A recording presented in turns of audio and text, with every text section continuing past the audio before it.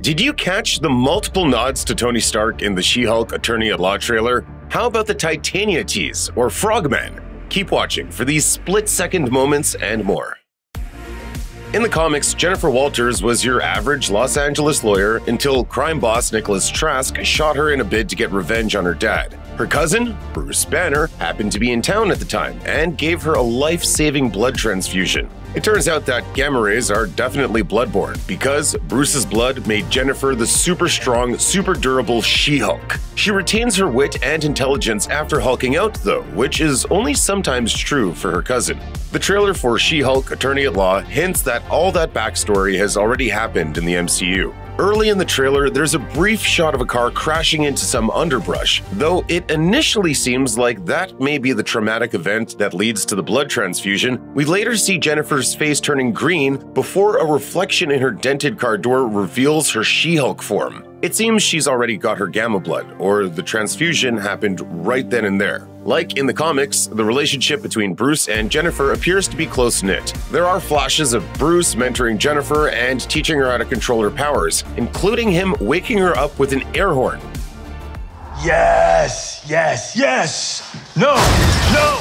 The first place we see Bruce and Jen working together is a beautifully lush tropical hideaway. An even more interesting environment appears a few seconds later. In a high-tech facility, possibly underneath the tropical getaway given their attire, Bruce advises Jennifer on how to transform into She-Hulk. A helmet appears to monitor her brainwaves during the transformation. Bruce decides the best way to force Jennifer to transform and test her strength is to send a wall of spinning blades at her. Before they start up, you can see the first few letters of what appears to be the Stark Industries logo before they're activated. Given the many technologically advanced devices present, including those Stark blades, it seems possible this could be a Stark Industries funded lab of some kind. At a minimum, this suggests Bruce has kept some ties to Stark Industries. Even after the death of Tony Stark, the late Avengers technologies have made several appearances in the MCU, including in Spider-Man: Far From Home.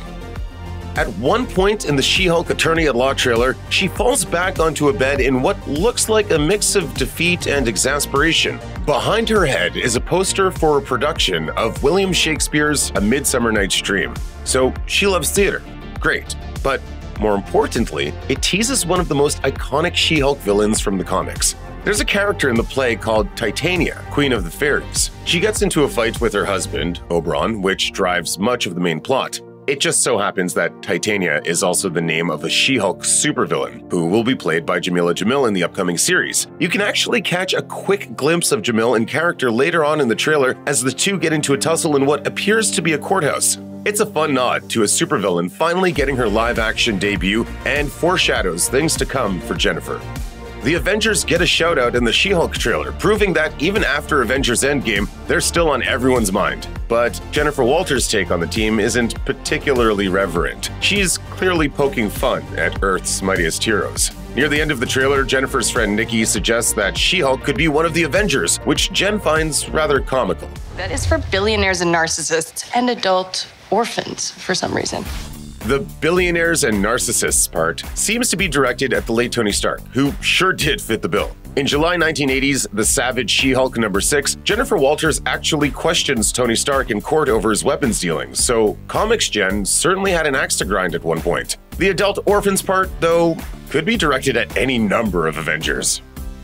The She-Hulk Attorney-at-Law trailer doesn't shy away from calling back to the Hulk franchise's past. As expected, Bruce Banner features prominently on the show, but so does one of his greatest rivals, Emil Blonsky, better known as the Abomination. The former military man pops up in the teaser a couple of times in both his human and monster forms, confined to a maximum security prison cell. If you forgot about this villain, Tim Roth made his first appearance as Blonsky in 2008's The Incredible Hulk, giving Edward Norton's moody Hulk a run for his money, but ultimately lost. He ended up imprisoned at the Vault and stayed there for over a decade. Surprisingly, Abomination returned in 2021's Shang-Chi and the Legend of the Ten Rings at the Golden Daggers Club, where he and Wong have been rigging fights together. How's the jaw? Maybe you'll start controlling those punches like we practiced.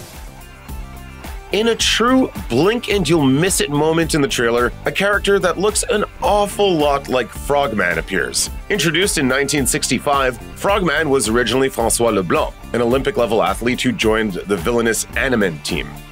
However, the arguably more popular version of the character is Eugene Petilio, who reinvents Frogman as a more heroic figure. Eugene's father was once known by the supervillain name Leapfrog. Eugene took on that name before reconsidering his life of crime and becoming the heroic Frogman instead.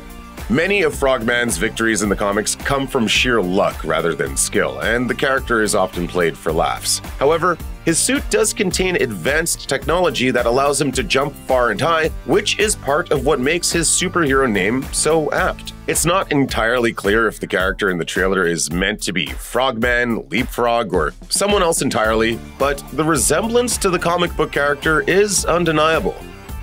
Check out one of our newest videos right here. Plus, even more Looper videos about the MCU are coming soon. Subscribe to our YouTube channel and hit the bell so you don't miss a single one.